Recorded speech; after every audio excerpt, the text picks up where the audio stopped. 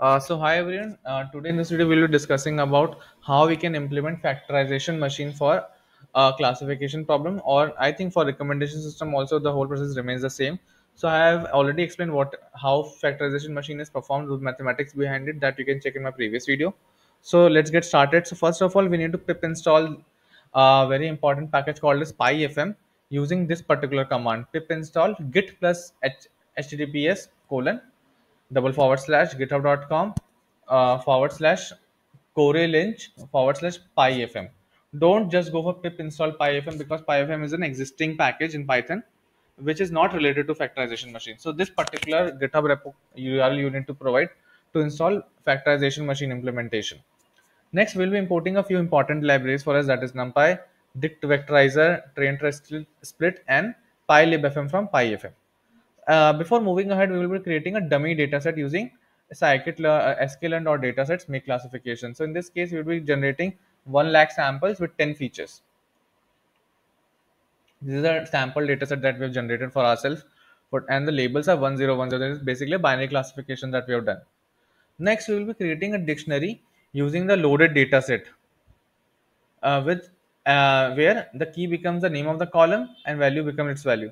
So basically, there is a particular format in which we need to feed into pylib.fm. That is why we are doing this. So this particular array representation, we are converting it into a dictionary where we are making 0 as the column name and value becomes the value of that particular key for each. So basically, this one dictionary represents one sample for training feature set. Now, the third part is we are doing a train test split that we imported into xtrain xtest, ytrain ytest. Now is the time to use factorization machine. So before that, as I discussed earlier in a previous video, you first need to do a one-hot coding for all the existing columns. So you for that we will be using dict vectorizer, and we will be doing when we will be converting the x train and x test into some sparse metrics using dict vectorizer. Once this is done, the implementation is quite easy. We need to use pylib.fm.fm. Num factors equals to 50, num iterations equals to 10. That is basically epochs. Verbose is true.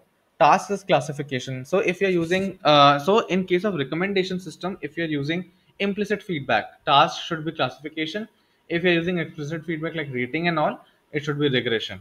And learning rate is 0.0001. What is this num factors? I will tell you this. After that, we are doing a fit over x train y train, and then we're calculating our metrics. There are two major hyperparameters that has been used, that is num factors. So num factor is nothing but the size of the latent vectors. So basically, if you remember from my last discussion on factorization machine, we are calculating latent vectors for capturing high order interaction in the factorization machine equation. So this num factors is the size for the latent vector. The bigger the size of the latent vector, the more complexity the model can capture, but it becomes slower also and memory heavy also. So this hyperparameter should be tuned. And task, as I told you earlier, classification if you are using implicit feedback, or regression if you are using explicit feedback. Now here you can see that the training loss, how the training has been done, and eventually on validation we are getting an accuracy of 97%. That is pretty good, and the log loss is 0.097. So you can see that how pyfm can be used for implementing factorization machine for recommendation systems.